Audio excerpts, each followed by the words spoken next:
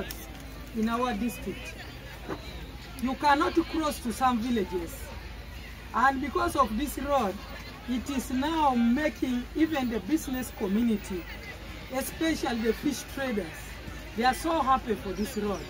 They have been able to move within a short time. And now, I want to ask the engineers to do their best. I know this money is not enough. I know the 1 billion has to work on 5 roads in Serere district, which is a bit difficult. And I want to ask our government to top more money, especially on the swamp areas. The wetlands are making it hard for this road to be worked on well. And we are worried that maybe by next year's rainy season, it will be very difficult. But even with that, I want to take the opportunity to thank His Excellency, the President, for this initiative of 1 billion per district. It has saved us. We didn't have money to put our roads well. And we want to ask that please, Your Excellency, add more. The road is the first development in any community. Joining another parish to another parish is the best.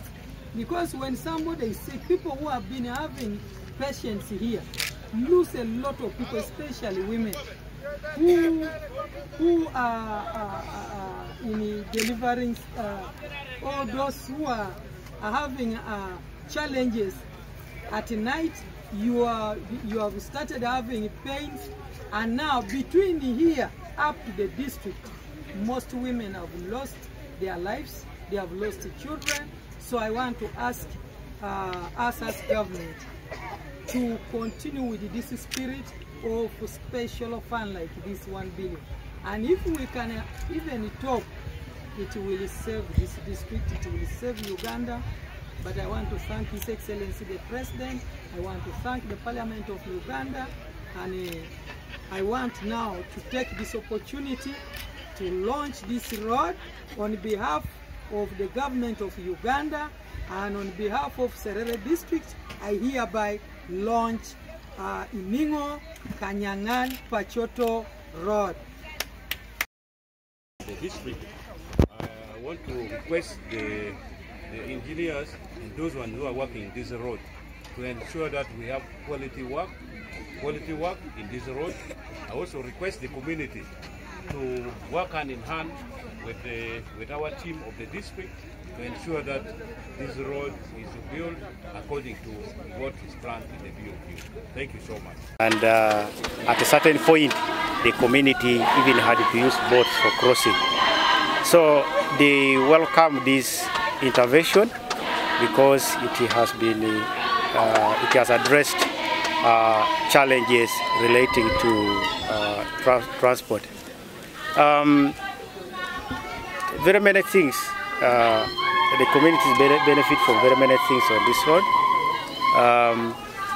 They benefit from trade because they are able to pick the fish from the lake and then take it to Soroti, take it to Kumi and other parts of Tesoland.